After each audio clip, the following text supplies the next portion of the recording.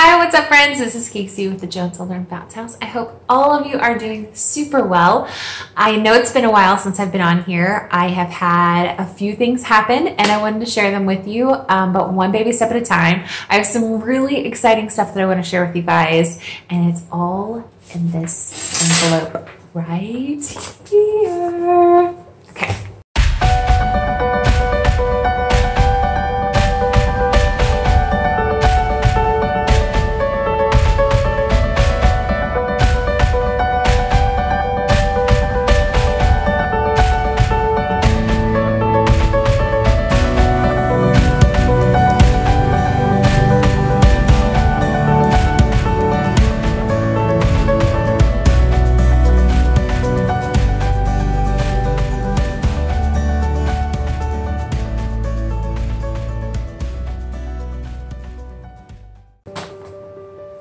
Are you ready for this?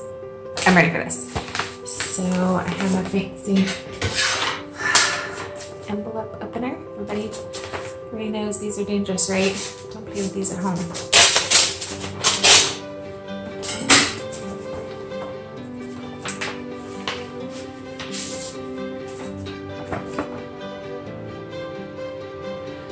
It says, "Dear Casey, congratulations. I'm pleased to inform you that you have been admitted to the Southeast Missouri Hospital Southeast Health College of Nursing and Health Sciences for the 2021 year of basic full-time track for the Associates of Applied Science in Nursing program. Attached to this letter, you will find an admission packet, along with the directions on how to accept this offer. We kindly ask that you respond within 2 weeks of this notification. Please note that your admissions is contingent upon the completion of several post-admission requirements that are outlined on the enclosed document." Very cool. Okay, so I'm gonna dig into this packet and see what all it contains and all the little check yes, check no's, and all that great stuff. So I will definitely let you guys follow me along. So a little bit of background on me. I have 2 degrees. I actually have my bachelor's in dietetics, so at Southeast Missouri State University, or SEMO, if you're from around here, we call it the Human and Environmental Studies in Dietetics is what that degree is actually called. And then I went for my master's after that in nutrition exercise science, and I actually had been working in that field for a few years and lost my job. Sorry about that. My Bruce started going, and when the shark vacuum starts going, you can't hear anything. So all this hardwood floor. Anyway, the world is a crazy place right now, and that is just not the career that people are hiring for. So I've spent a lot of time crying and praying and praying and crying. My husband and I have done a lot of praying together, just trying to figure out what is the next step for me. For a while, he just continued to suggest that I go for my PhD, but I can honestly tell you that I did not feel that direction at all. I felt very stuck. I felt like, okay, so I'm going to go for 3 years for a PhD, 3 to 4 to 6, depending on what research I was gathering. To do what? Like, I would have a PhD in nutrition, food science, and what would I do? Would I just be teaching in the college? Because right now everything is so different in the world, and I couldn't fathom just standing behind a desk or in front of a camera and teaching. Don't get me wrong, I absolutely love to educate people in healthier lifestyles and great nutrition choices, and those things make me very happy. But I felt like I needed to be doing something to help the world right now. And not that I'm an Avenger or anything like that, I was just trying to rationalize what would be the next move. And this pandemic isn't going away. You know, like, we're still fighting COVID nearly a year later, and lives are still being taken on a daily basis. And so I just decided that nursing needs to be what I'm helping the world with. baby steps, right? So I am doing the associate's degree for the nursing program through the Southeast College of Nursing. What is it? How do they say it? I didn't say it right. So I'm doing the Associates of Applied Science and Nursing program. Why can't I just say that out loud? It's just so hard for me to say, at Southeast Health College of Nursing. So this is just the beginning. I love school. I love learning. I love studying for stuff. I love it when things click together and I'm like, oh yeah, that's why that works like that. So I cannot wait to share with you guys this journey.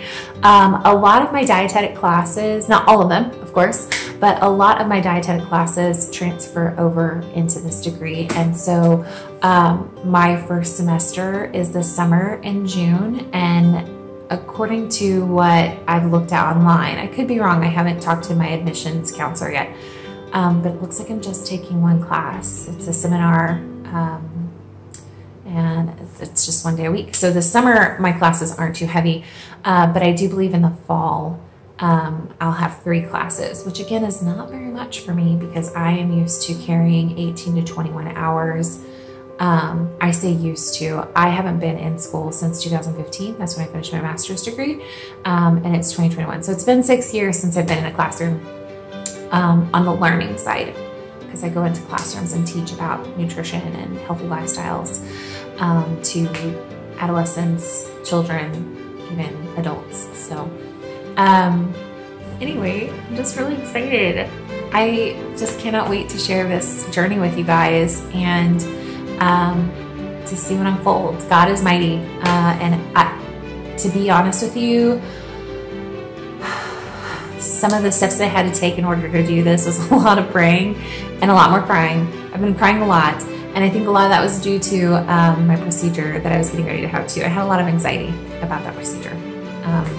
That's why it's point. So we spent a lot of time praying.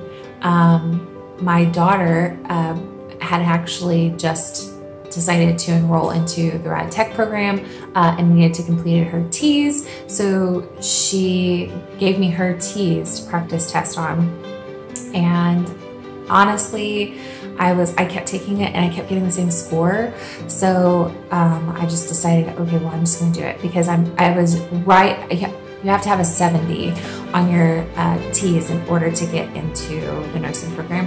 And I was like at a 68 or 69, I can't remember. So I just went ahead and just took it because I took 2 of those practice tests. So I just took it.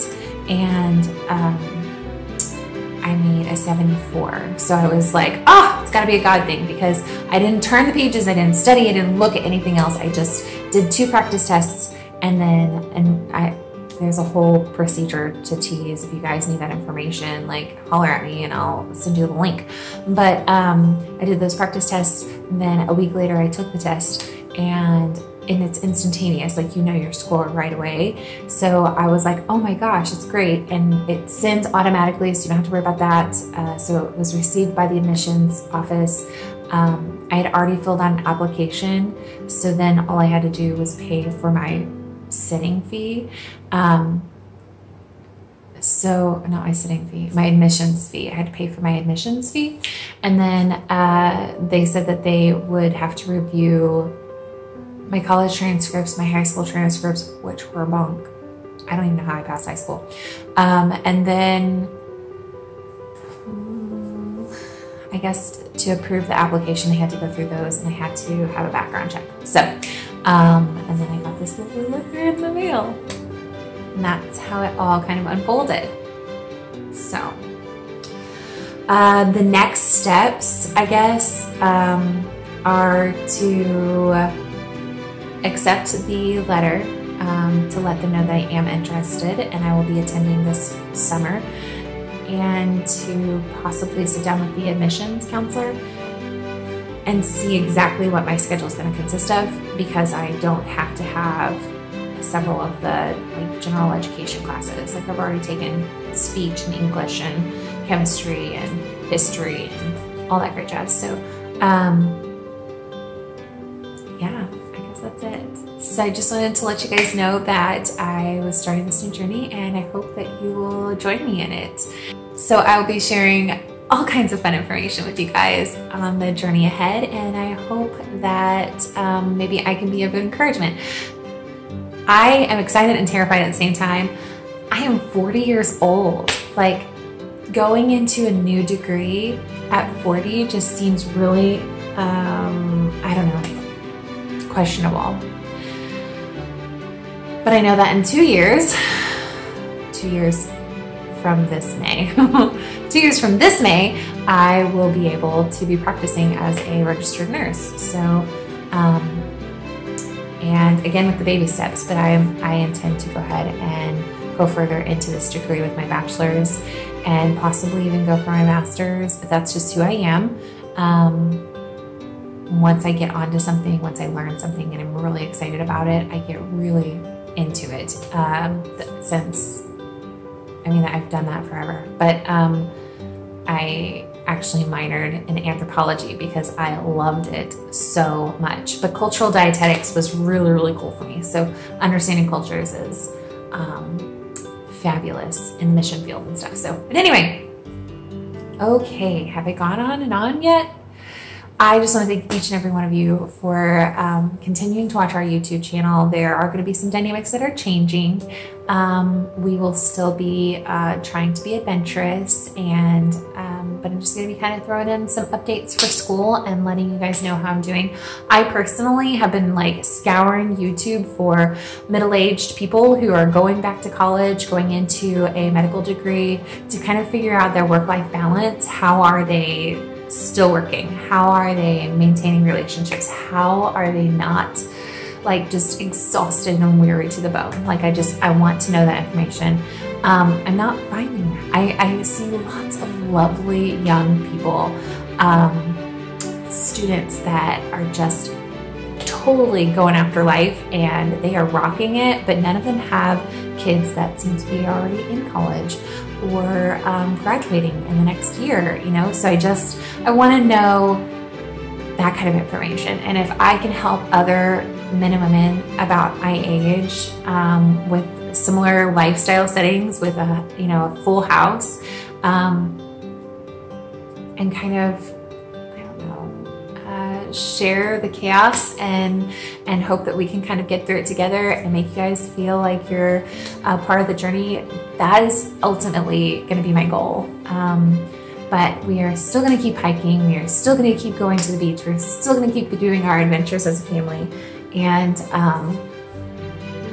just really terrified and excited at the same time. I don't know. It's like a roller coaster. I want to do it, but I'm like, I know I'm going to scream and I know it's going to scare me.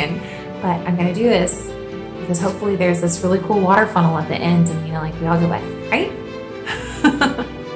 All right, guys, that's all I've got for you today. Thank you so much again for following us, and I pray that you guys have a fabulous week, and God bless. See you later.